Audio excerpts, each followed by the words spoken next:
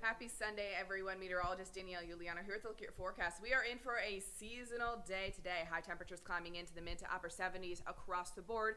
Breezy winds continue out of the northeast. We're just seeing a slight chance for a shower, 20 to 30% chance, mainly throughout dinner time tonight. And if you're heading out to the Jags game versus the Detroit Lions, kickoff is at 1 p.m.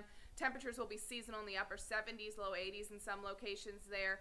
You may be dodging a shower towards the end of the game, but other than that, you'll stay mostly dry with breezy winds out in the northeast. We're also in that coastal flood advisory during high tide. You could see some tidal flooding along the coast and along the St. Johns River Basin.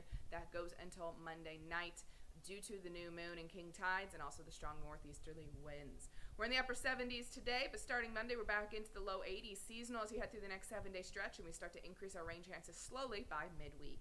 Again, I'm meteorologist Danielle Juliano. Have a good Sunday.